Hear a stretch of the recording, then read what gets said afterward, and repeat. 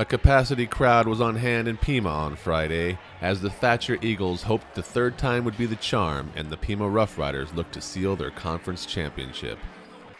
Thatcher controlled the tip and started with its isolation offense, looking to draw the bigger Pima players out past the three-point line to attempt to drive past them. Logan McMaster was hit on a putback attempt and made a free throw to open up the scoring. The teams then traded three-point buckets as Pima point guard Trey Thompson hit nothing but net from the left corner, and Thatcher's Carson Goodman did the same. Thompson answered back with a pretty drive and finger roll, but Thatcher had a long ball solution as Cole Moats stepped out to hit the three and take the lead 7-5. Despite being double and triple teamed all night, Pima big men Dawson Przinski and Jarrett Karchner began to get some looks down low, and Pima went up 11-7. Thatcher answered with a three-pointer from McMaster and was down 11-10 at the end of the first.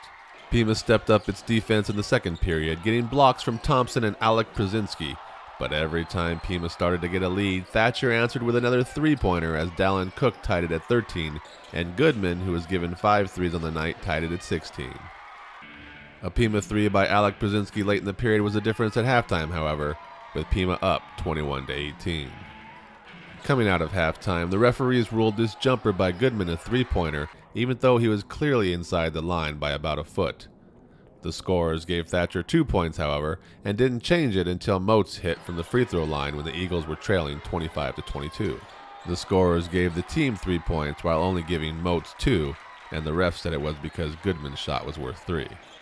Later in the third, with the score tied at 27, Jarrett Karchner went on a 12-2 run over Thatcher, as his teammates started to find him open, and he found himself in opportune places, notching bucket after bucket down low to give Pima an apparent insurmountable 10-point lead at 39-29 with just 3 minutes and 24 seconds left in the game.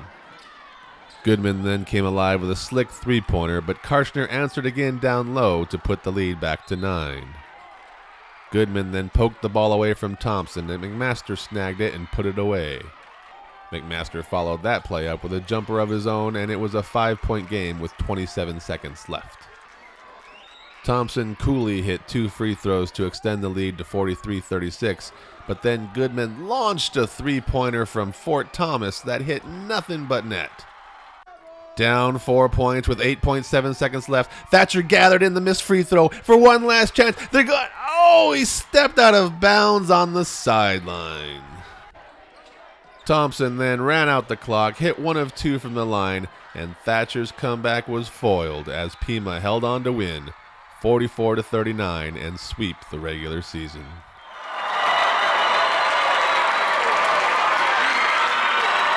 You know, that's the kind of effort we expect every night. The kids, you know, we lost. Pima's incredible. I'm not sure I have a kid, maybe one, that would be in their top 8. So for us to go out there and play like that, I'm extremely happy. The kids played incredibly hard. We talked before the game, you know what, you don't have to be perfect shooting, you don't have to be perfect rebounding, just give me a perfect effort. And to be honest with you, I think they gave a perfect effort.